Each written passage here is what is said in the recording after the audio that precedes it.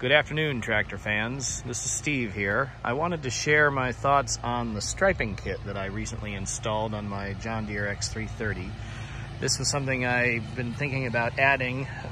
Some of you who may have watched my previous videos know I used to own a Simplicity Regent. Simplicities are known for their ability to stripe lawns because of the design of their mower deck with the rollers on the back. It's something I like on my lawn in terms of how it looks. So I added the feature here, and I want to show it to you. I picked it up at the local dealer, and it bolts down to the deck. It was fairly easy to install, just needed a wrench. It's a brush, if you will, almost like a bristle brush on a lawn sweeper. And it's a bit narrower than the tires are, so it'll fit back there, but it's a snug fit.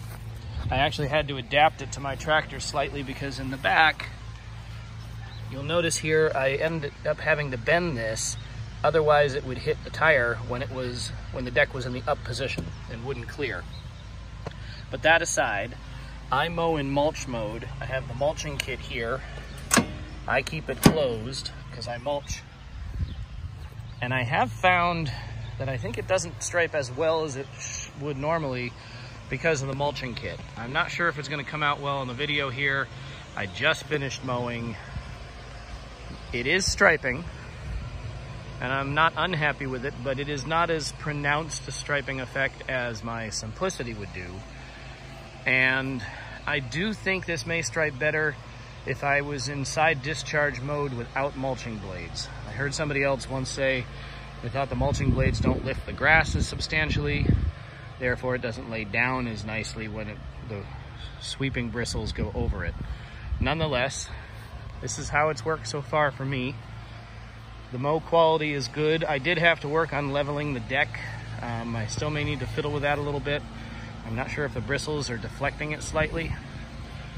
My backyard may not be quite as apparent how it looks. The stripes are not, like I said, the contrast is sharp as I might like.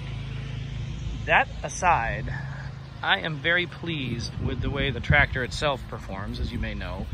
I'm going to be posting other videos about my thoughts on this series of John Deere versus other tractors you can look at, because I figure I'd share my journey in determining which one to buy and the reasons why, which I've shared somewhat in other videos. But I hope you enjoy this video, and thanks for watching from time to time. And I appreciate all the comments people send me, and hope you have a great day and a wonderful summer. Thanks.